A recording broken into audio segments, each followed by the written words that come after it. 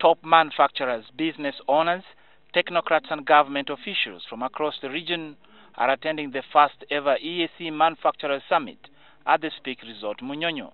Enterprise East Africa will need that the central governments of the countries of this African community transfer substantial authority, not just to the headquarters of EAC, but to the East African Customs Authority.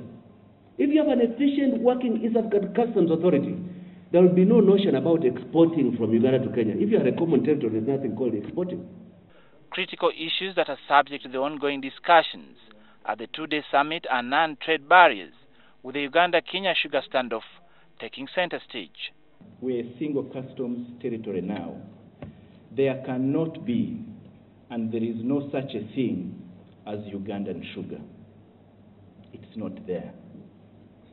Sugar produced in Uganda is East Africa's sugar. A cross-section of opposition politicians in the neighboring country have within the past week amplified their resistance against export of Ugandan sugar into Kenya. It is simply working against our efforts to discourage goods from one country to another. Because the narrower sense of looking at it, we look at sugar, but the broader picture looks at all this that we are going to talk about today. We want it to move across borders.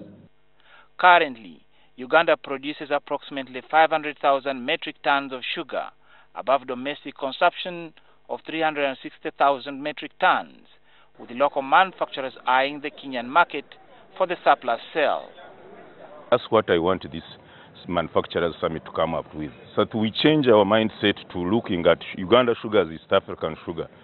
We'll move on. How many companies died here when we started the common market? Soap companies, oil companies gave away to Kenyan companies.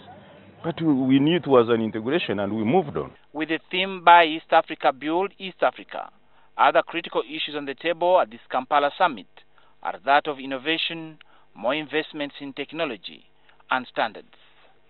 Reina Ojan, NTV Business.